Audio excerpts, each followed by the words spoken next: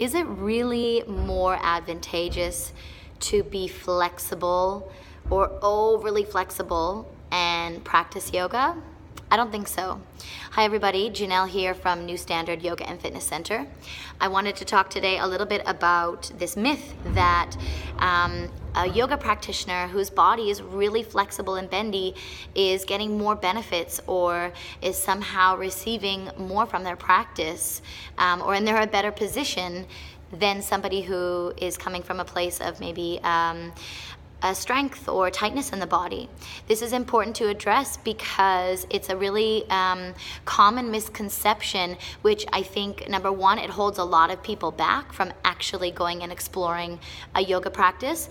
And number two, those who are practicing, I think that it doesn't necessarily help them in their journey to understand and explore what a practice can actually do for them. So I think the first thing that I wanted to mention was that it's easy for me to speak from this side of things because I myself have come from this side. I came from a place where I was really quite open in my body, but I didn't really have the strength that was needed for yoga. Some people, I would say, a smaller percentage of people come from this place where I'm at. The larger percentage of people are coming in with tight, stiff bodies, not really open, flexible, and then they look at another person whose body is more open and more flexible, and they're seeing that as the ideal, or they're seeing that as being, like I said, more advantageous. And the reason why this isn't necessarily true is because yoga is not all about flexibility. What? Are you sure? People think that yoga is all about being flexible. And I think the reason why people see it that way is because so many other forms of physical activity that we do not place emphasis on the body being open. They place zero emphasis almost on the body being mobile and open and flexible, but so much emphasis on strength and being sturdy and stability in the form of muscular strength.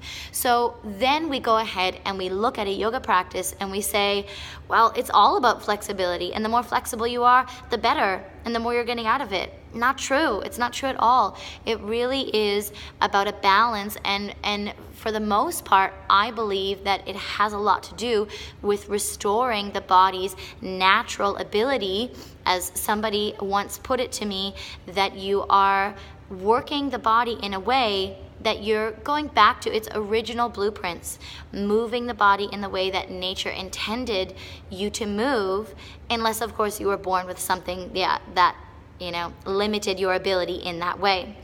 So for me, going into a practice where my flexibility was actually really pushed and praised was not good for me, because I needed to get away from that, and I needed to go more into the opposite direction where I limited my flexibility. I limited my body's ability to go into the posture in its full depth, because I wasn't able to therapeutically match it with my strength. So for me, I ended up overdoing a lot of things, overstraining, overstretching, injuries over time, and I've had to really work in the opposite direction. I think, I can't necessarily speak 100% for the other side because I haven't come from the other side.